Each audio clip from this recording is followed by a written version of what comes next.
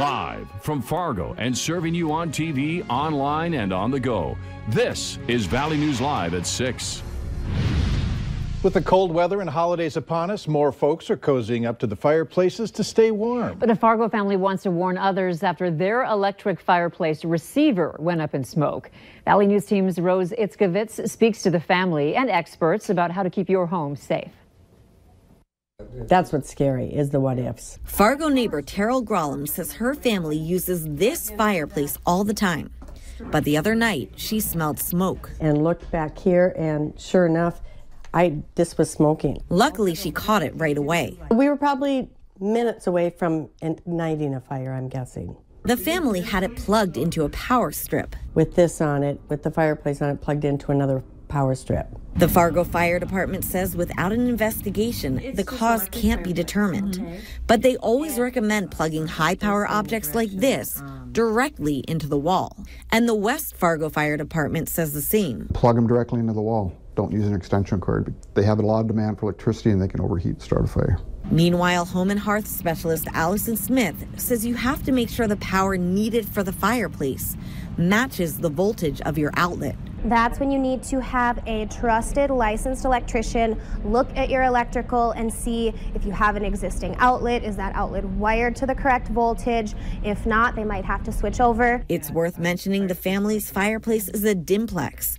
Back in 2010, the company issued a voluntary recall of one of its receivers. We went out, looked at everybody that had purchased that fireplace from us. We let them know about the recall. We offered to order them parts free of charge to get that fixed. But not everyone with the Dimplex knew about the recall, depending who they bought it from. Case in point, the Grollams originally had that receiver that was recalled, and it wasn't until that one melted earlier this year that they found out. I called them and they said, oh no, we'll just send you another one because it's on recall. Still, this latest one that melted on them is not on recall. That's why the Grollams want to warn others to pay attention to what they're plugging their heaters into and to unplug before leaving or going to sleep. In Fargo, Rose Itzkovitz, Valley News Live. We reached out to Dimplex to find out if there have been issues with this more recent receiver box, but didn't immediately receive a response. One person is dead after a police officer shooting in Bemidji, Minnesota. It happened at the intersection of 30th Street Northwest and Ridgeway Avenue. Police say it was a traffic stop gone bad. They say the officer pulled over a driver who had a passenger with a felony warrant for their arrest. Police say they noticed the individual had a handgun, and that's when a fight broke out. That's when the officer and a deputy who also responded fired their duty weapons, killing the individual on spot. No names of anyone involved has been released. The officer and the deputy have been placed on standard administrative leave. If you need help uncovering fraud or corruption in your community, call us. Our whistleblower hotline is 237-6576. We will do our best to get to the bottom of it. A member of our investigative team will get on the case and go to work to expose the truth. Not much sun today, but it sure felt nice out there. Sure would be great for those conditions to hang around. Let's check in with Hutch for a quick look at tonight's weather. Thanks, Mike. It does look like the soupy conditions do continue across the valley. Here's a look at visibility. There's some fog setting up out to the west. Carrington, 1/4 of a mile, 4 miles in the Cooperstown area. Reduced visibility will be the main threat tonight as the radar's fairly quiet with all the snow shifting into the Arrowhead. Temperatures right at or below freezing for many across the valley. Watch for those slippery spots as we slip into the 20s during the overnight hours here in the FM area. A significant storm system developing in the central and southern Rockies is heading toward the plains. All details on where it's going and how it'll impact your weather here in just a few minutes. Hopefully not a lot. Thanks. A 3-car crash caused traffic to be backed up for several blocks this afternoon on 25th Street in Fargo. The crash happened at 18th Street South just before 3. 2 of the cars involved appear to have hit head-on. Traffic was slowed to 1 lane while crews cleaned glass off the road. The cause of the crash has not been released yet. Police are alerting you to a high-risk sex offender now living in South Fargo. 29-year-old Michael Allen Jans is living at 103 22nd Street South. Authorities say he was convicted in May of 2010 of gross sexual imposition in Burleigh County, which includes Bismarck. The victims were 3 14-year-old girls. Jans was also convicted in April of 2008 of sexual assault, also in Burleigh County. His victim was a 15-year-old girl. Fargo police have a warning to pet owners after they say someone reported finding a small block of what they thought was rat poison this morning while walking their dog. The block was found on a popular walking path in the 3500 block of 18th Street South. No dog owners wanted to talk with us on camera today, but say they're concerned and are going to be extra careful now, watching what's on the ground and what their pups are putting their snouts into. One woman said she wouldn't even know what rat poison looks like if she saw it on the sidewalk, and says she wonders if someone planted it on the trail. Common symptoms your dog might have if they get into rat poison are loss of appetite, paralysis, and seizures. Fargo police say they don't know for sure if it was rat poison or why it was there. The man arrested in the death of a former police chief who was shot in Becker County claims that the shooting was an accident. 54-year-old Morris Dodd Jr. says he was hunting in the area and shot at a fawn to scare it off. Investigators say that shot went through a vehicle, hit and killed Jay Nelson.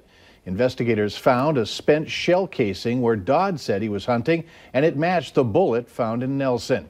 Dodd is facing a manslaughter charge and a felon in possession of a firearm charge. A Bena, Minnesota woman's death has been ruled a homicide, and her son is being held in connection with the death.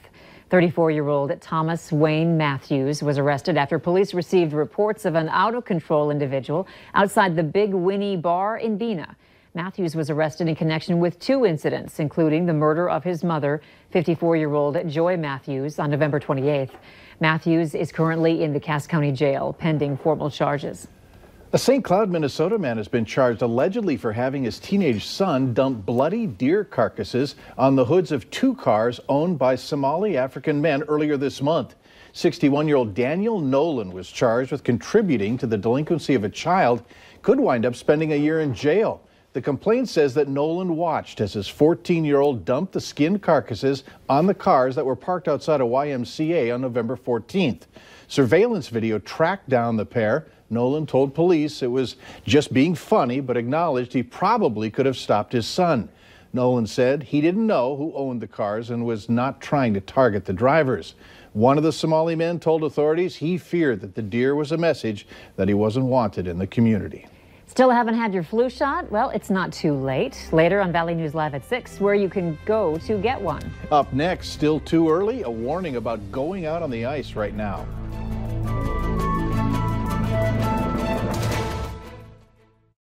You're watching Valley News Live on TV, online, and on the go.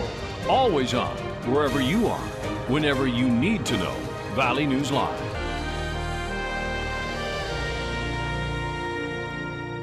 You're watching Valley News Live on KVLY, your hometown NBC station. Unlike Santa's presents, ours don't just magically appear. They're designed meticulously. Every bolt, stitch, line of code, tested and tested again. Until finally this. Elves got nothing on us. Now get over $10,000 in total savings.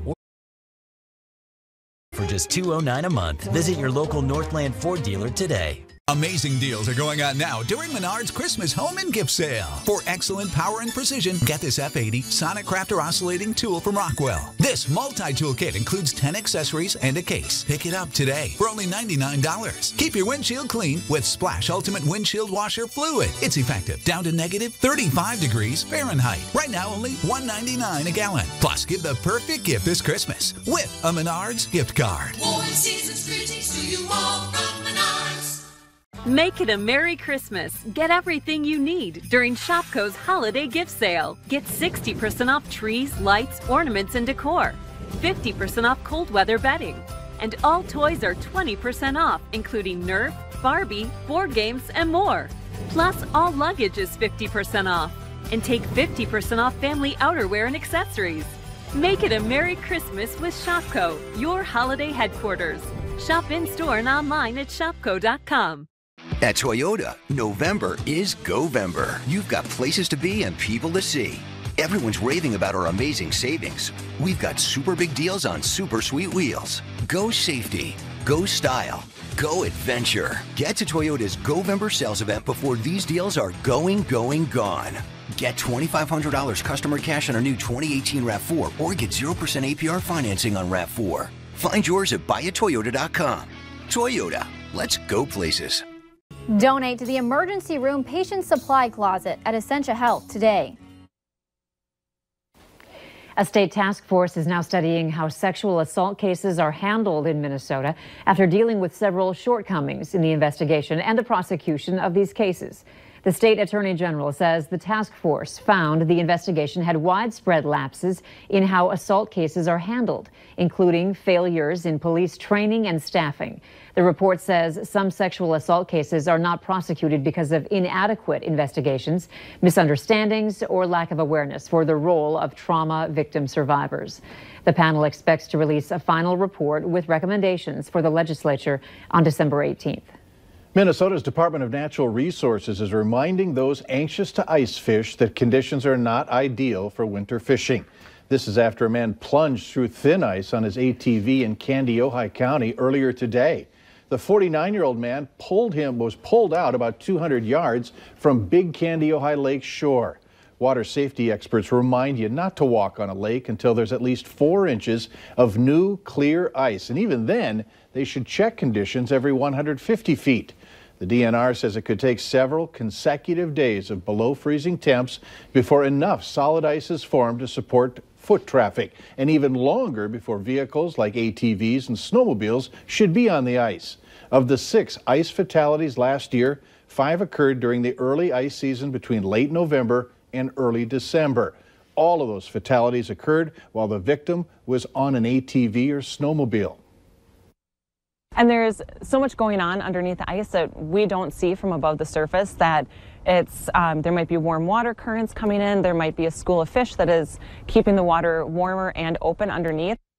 The DNR recommends 4 inches for ice fishing, 5 to 7 inches for a snowmobile, 8 to 12 inches or over for a vehicle. Later on Valley News Live at 6, a sad statistic that factors into a drop in life expectancy rates.